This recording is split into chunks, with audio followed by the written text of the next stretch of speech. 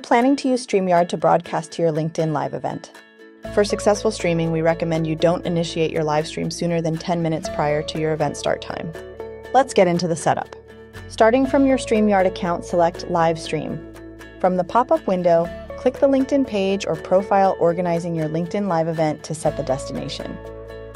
If you haven't connected your LinkedIn page or profile in StreamYard, you can click the plus sign to add as a destination.